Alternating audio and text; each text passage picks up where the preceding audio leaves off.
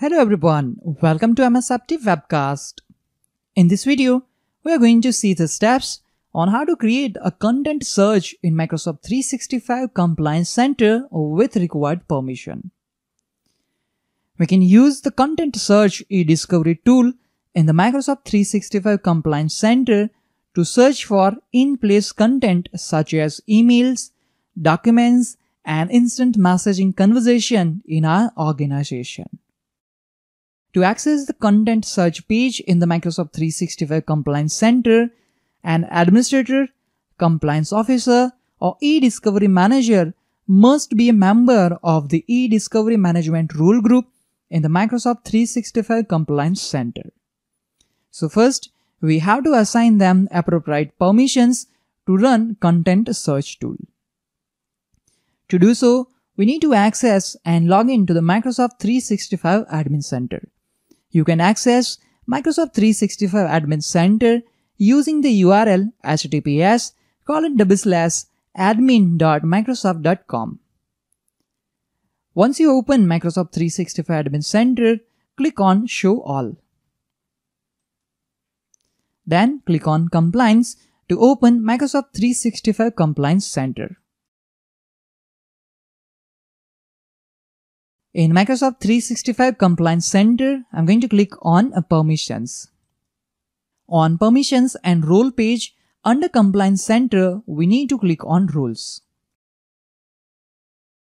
Select eDiscovery Manager role and then edit eDiscovery permissions that you want to assign to. Here we have a two permissions level. One is eDiscovery Manager and the second one is eDiscovery Administrator. An eDiscovery Manager can only view and edit cases to which he or she has access.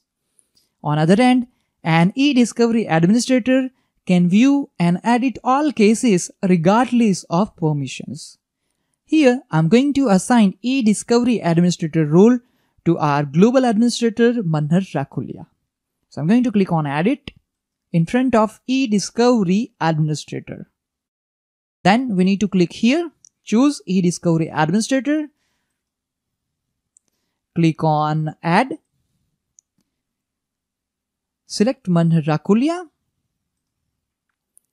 click Add, click on Done. Okay, under the list, Manhar Rakhulia is listed. Then we simply need to click on Save to save the changes.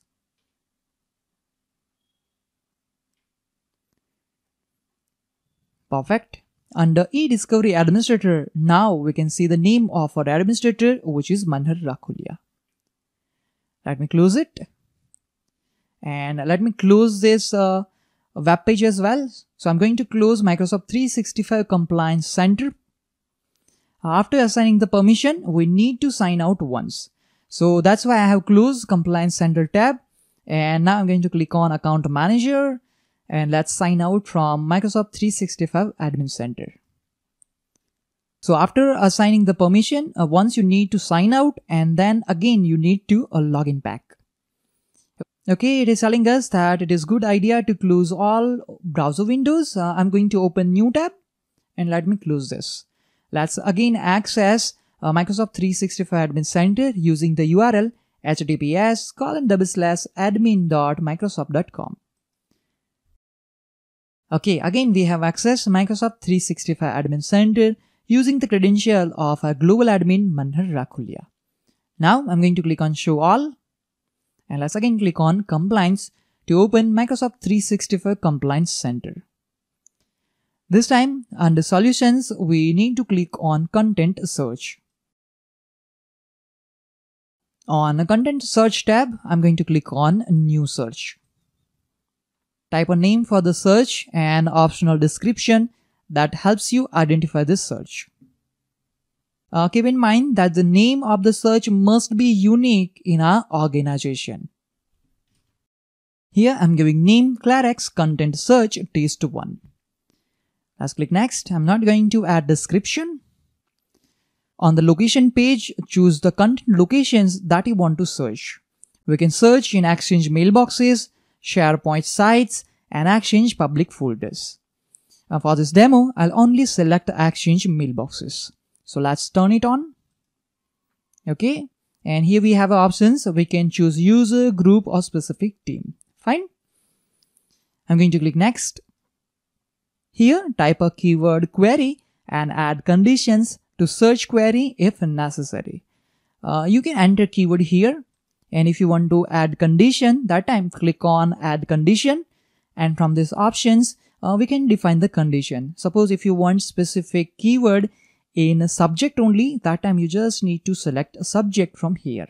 Okay, here I'm going to specify the keyword email a disclaimer.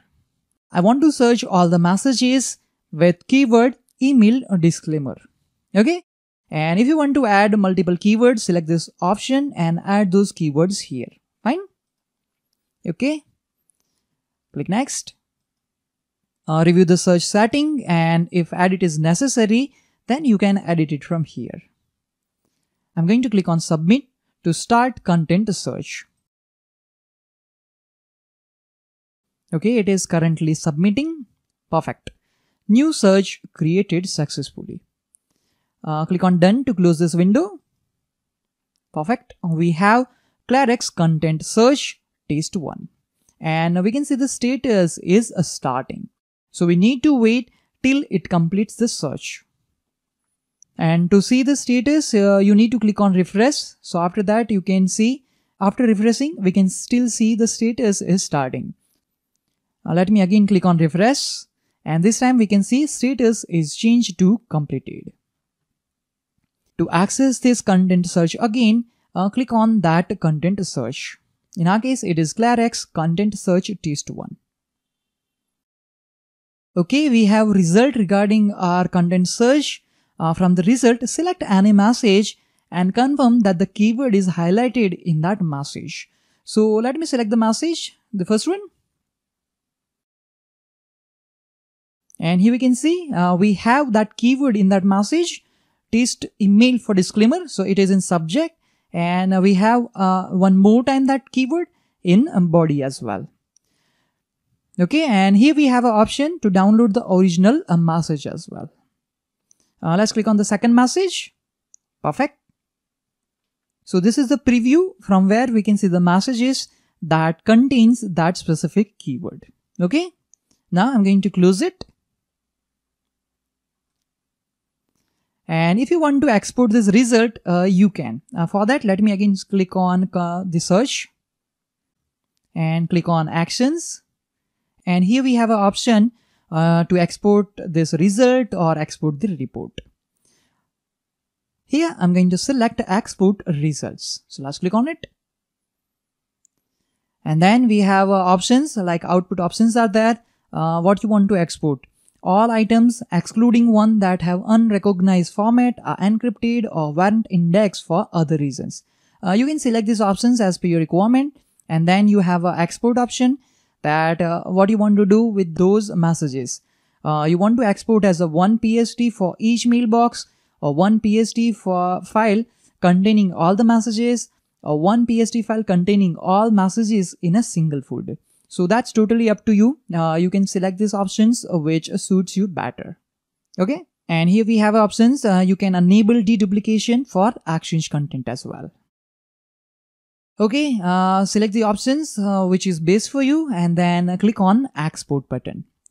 This will create one export report with the name Clarex content search test 1 export, and that will be available on this export tab. Fine. Let me close it. And let's go to export tab. Okay, and this is the report which we have generated right now. Let's select it. And here you can see it is under scheduling. This is going to take a while to generate that report. And once you have that result, you can download that report by clicking on download result. Okay. Still here we are saying that we are getting your search result ready for download, and once it is ready, you can download that result to your computer. So I'm not going to wait for that. We are finishing here. Now I'm going to click on close to close this window. And that concludes the video on how to create a content search in Microsoft 365 Compliance Center. Thank you all for watching this video. Have a nice day.